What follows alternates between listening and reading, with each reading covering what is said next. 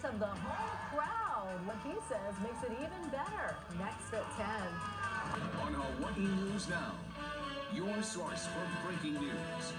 A Hawaii skater is celebrating a third-place finish at a competition that turned Waikiki Beach into a skater's paradise over the weekend. Now Heima's Heimana Reynolds was only one of 3 competitors from Hawaii in the elite field at the Y ramp contest. Reynolds says skating in front of the home crowd made the finish even better. I only see these guys when I go up to California and compete, but all of them coming to my hometown and competing and skating and just having a good time. It was just an awesome feeling.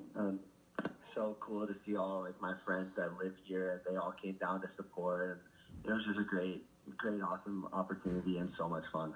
Yeah, well, you can't tell, but Heimana rolled his ankle halfway through the finals. He has to rest up now for a competition next week in California, but you can see he's still smiling.